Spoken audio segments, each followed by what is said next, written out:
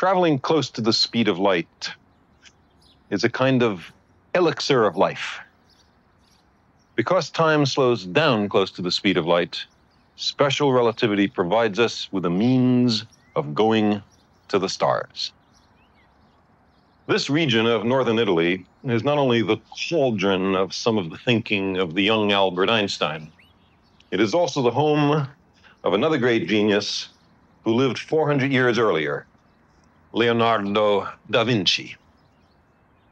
Leonardo delighted in climbing these hills and viewing the ground from a great height as if he were soaring like a bird. He drew the first aerial views of landscapes, villages, fortifications. I've been talking about Einstein in and around this town of Vinci, in which Leonardo grew up.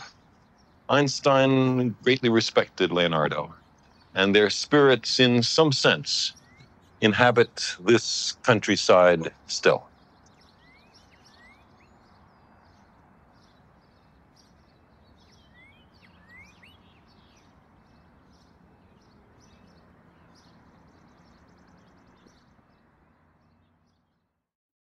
Among Leonardo's many accomplishments in painting, sculpture, architecture, natural history, anatomy, geology, civil and military engineering, he had a great passion. He wished to construct a machine which would fly. He made sketches of such machines, built miniature models, constructed great full-scale prototypes. And not a one of them ever worked. Mainly because there were no machines of adequate capacity available in his time. The technology was just not ready.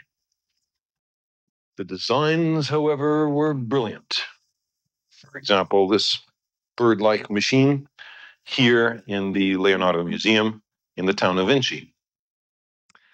Leonardo's great designs encouraged engineers in later epochs, although Leonardo himself was very depressed at these failures. But it's not his fault he was trapped in the 15th century.